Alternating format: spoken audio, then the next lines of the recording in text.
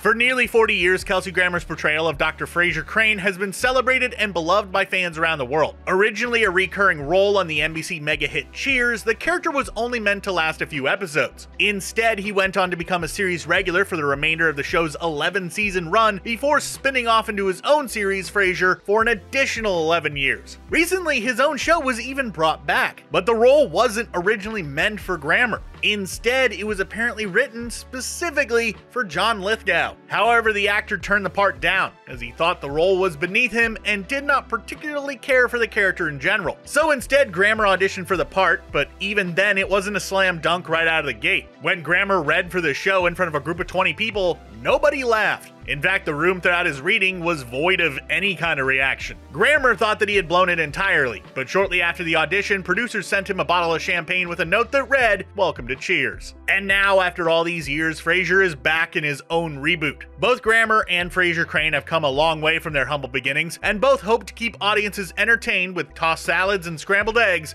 for some time to come.